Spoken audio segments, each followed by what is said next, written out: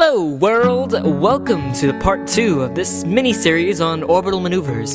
In today's episode, let's talk about maneuver nodes and what they do.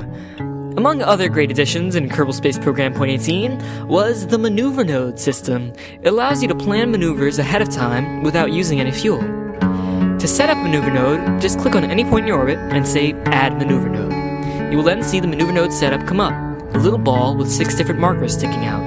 These different markers each indicate a direction. If you drag any of these markers, the maneuver node will show what effect it will have on your orbit if you burn in that direction. These 6 directions are all important and will all have different effects on your orbit. The first is Retrograde, indicated by this green-yellow circle. This is the direction your ship is currently traveling in. If you burn in this direction, you will gain horizontal velocity at this point in your orbit, which will raise the altitude of the opposite side of your orbit. The next is Retrograde, indicated by the yellow-green X. This is the opposite direction of Retrograde, and if you burn in this direction, it will have the opposite effects. Your ship loses horizontal velocity, and the altitude of the opposite side of your orbit will drop. The next 2 points are normal and anti-normal. If you think of your right hand curling in the direction of your orbit, normal is the direction your thumb sticks out, and anti-normal is the opposite direction. On the maneuver node, they're indicated by the purple triangle and the purple X, respectively. Burning in either of these directions will change the inclination of your orbit from the current point.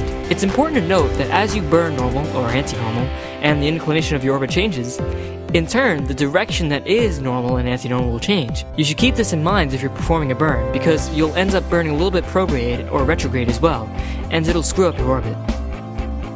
The final 2 directions are radial and anti-radial, as indicated by the blue circles.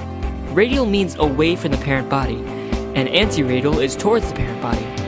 Burning radial and anti-radial changes the eccentricity of your orbit, as well as moves the longitude of the perihelion. It's a weird effect, and you won't use this one as often. Finally, there's a 4th direction in which you can move the maneuver node: time. You can click and drag the maneuver node along your orbit to change where and when the burn will occur. This is especially useful when you're trying to reach a particular target, either a planet, moon, or another spacecraft. Remember, you can also stack maneuvers. In other words, add a maneuver onto a target orbit. This allows you to, for example, change the inclination of your orbit and then raise the altitude. You can stack as many maneuver nodes as you want. In the next episode, I'll talk about some basic maneuvers we can now do, now that we've learned so much about orbits and maneuver nodes. But until then, I will see you out there.